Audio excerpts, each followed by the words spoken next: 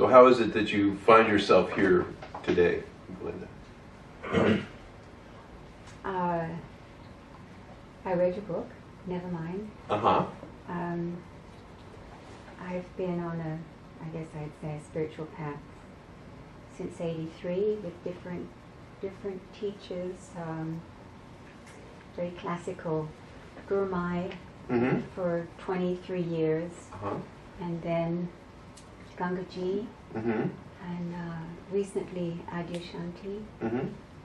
So the Advaita teachings feel I'm very, So you worked your way through the nice people and now you're here.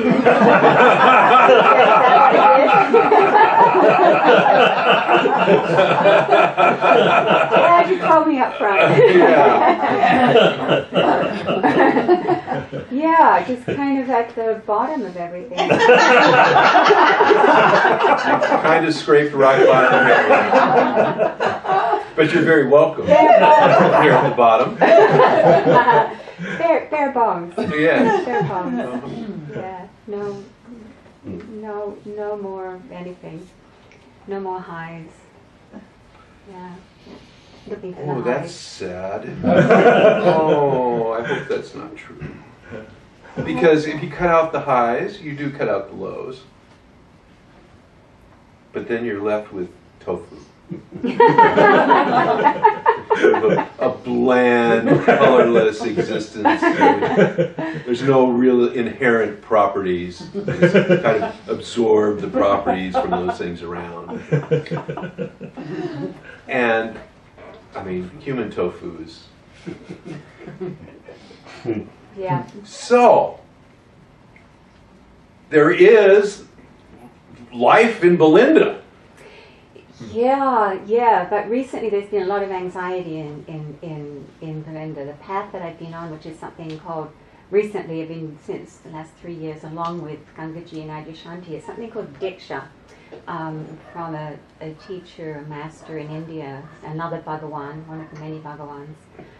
And yes, and he's been doing direct transmissions of energy. I see. Working on the actually hands-on. This energy, the intention is to quiet the mind. Just quiet the mind. And it also brings up a lot of unresolved issues from the unconscious. So the intention is to clear unresolved issues, to become a little emptier, a little less engaged in the, to declutch the mind, a little less engaged in the monkeyness of the mind. Right. I did have an incredible experience just a week ago where inquiring into something, was it in me or was it some sort of outer phenomenon, from and experienced all my borders just disappear, and was in a place of just, well, there's just consciousness, there's no me. Really experienced oneness, and that was lovely. It wasn't a high, it just felt like an experience of the absolute. And then shapes came back, and of course I wanted that state back. Of course. Yes. Of course. Sure. And it feels as though I'm still trying to attain something. I'm in that place of wanting to attain something. I don't know if the anxiety has to do with the ego declutching, and there's a fear that's taking place. I don't know what it's about, but it's given me an ulcer. It's really been... Sorry. Thank you. Yeah, it's been very intense. And so how to be with that and just be in a place of acceptance of that is challenging, because it's extremely uncomfortable. Yes. Yeah. So that's when I read your book or I read Krishnamurti, it gives me a feeling of relief. It's like, this is this, yes. And there's a calmness, but it doesn't sustain. Right. Yeah. So here I am. Here you are, yes. Well, you're most welcome. Thank you. Most welcome indeed. Yeah.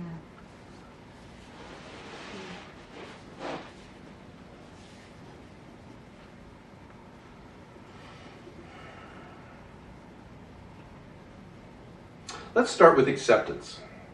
This notion of acceptance, and you mentioned you have an ulcer and it's rather difficult to accept that. And I understand that perfectly, because the acceptance you're talking about is transient.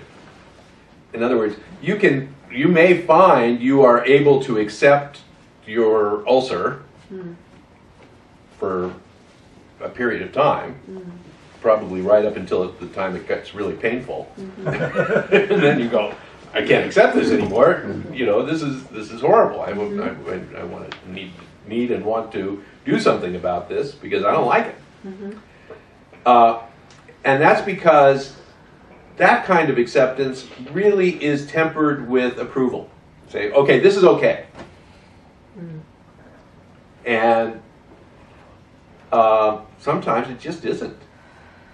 Sometimes life just isn't okay with you. So when I talk about acceptance, I talk about acceptance in a much, much broader sense. And I talk about acceptance in terms of the acceptance of what is, which is total. The acceptance of what is total and includes you and your state and what's going on in you at the moment. Sometimes what's going on in you is what we'll call non-acceptance on the relative plane, which is, I'm in pain, I don't accept it.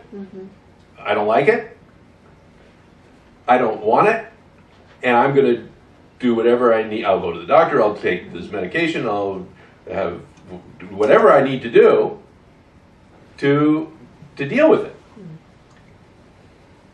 The acceptance we're talking about is the acceptance that this is what's happening.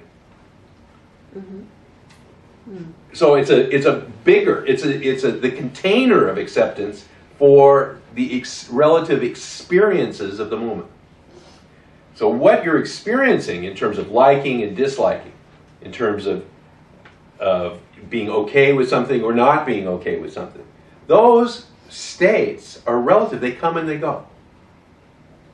The acceptance we talk about in this teaching is total acceptance. Acceptance that includes all of the phenomena of daily living. So as you broaden your understanding of acceptance, it expands to include you and whatever is going on in you. And there's a growing understanding that whatever is happening through you is, in fact, the functioning of existence or consciousness. And sometimes what happens through you is experiences of unity and oneness. And you go, yes. And the thing about those kinds of experiences is that they feel so good, and they feel so expansive, and they feel so broad and all-encompassing. You say, that's existence, that's consciousness. When, in fact, the bigger understanding is that and your feelings of limitation, of non-acceptance, of unhappiness, of monkey-mindedness, of anxiety, that too is consciousness.